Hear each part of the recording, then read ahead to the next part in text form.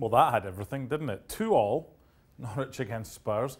Offsides, VAR, 7 minutes of added time. I don't know where they came from. Point apiece, is that fair? Listen, if it had been a boxing match, I would have said Tottenham won on points. Okay. You know, they were the aggressor. Norwich doing what they had to do, and that is defend for their lives, and when they could, just try and break on Tottenham, who all season have been losing goals. Not just goals, but crazy goals. Aurier's own goal was one of the craziest. Yeah, just Keystone Cops time, but that's what's going on defensively for Tottenham. You know, when you go away to a team that's staring relegation in the face and you score twice and you get a penalty, you expect to win the game. We've seen them score a lot since Jose Mourinho came in. We've also seen them concede a lot as well. And I know Toby Alderweireld has just signed a new contract. Does Mourinho need to look at defensive help in January because of all the goals they're conceding? Absolutely, 100%. You know, you're looking at Alderweireld and all of a sudden he signs a contract, but I think he's past his best. I also think Vertonghen's past his best. And it looks like Mourinho and his predecessor, Pochettino, weren't that keen on him, Vertonghen at centre-back either. And I don't think he's a left-back. So if you've got Alderweireld who's past it, or past his best, you've got Vertonghen who's a centre-back, but they don't like him there, and he's playing left-back, then you've got problems. And if you look at the goals against, that backs it up. VAR. So Pukki's goal is offside. Premier League have done a few things with VAR that other nations haven't done, and for whatever reason it hasn't worked. This isn't a Premier League thing. This is in operation all over the place with VAR. But do you like it? Absolutely, spot on.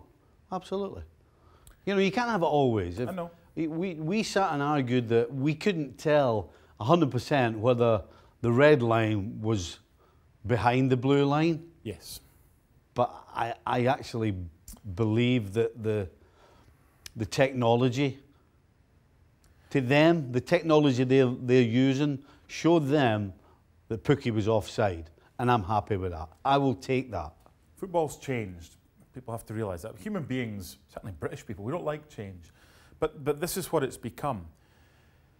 It's how, it's not going to go away, it's here to stay. It's how it's tidied up. Because right now it's a bit messy, and I totally get your point. You can't suddenly bring something in because you're not happy at assistant referees getting things wrong and then complain that when it's right, it's still wrong. But how can we tidy this up so there's not so much of a delay? Experience. Just experience. It's experience. It's like football players. When you are a young, inexperienced footballer and you step on the field, you make mistakes. But the more experience you get, the more composure you get, the more understanding you get, you start making better decisions. So patience. That's exactly what patience. Yes, I think that's exactly what's going to happen with VAR. Let's talk about Norwich. Watford beat Villa, so they're kind of moving up. Bournemouth lost. Norwich are in there. That's a big point for them. Yep. Do you see enough in their team? Do you see guts? Do you see Pukki's goals or whatever for them to be okay? I see guts. No question. Definitely, yep. They've absolutely got a fire about them. But you know, the end of the day, it'll come down to the quality that they have.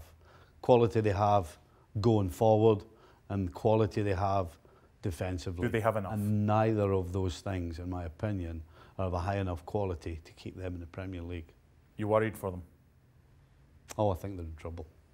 Carrow Road, the key then. That's a good point, though, for Norwich. But again, VAR will dominate the headlines.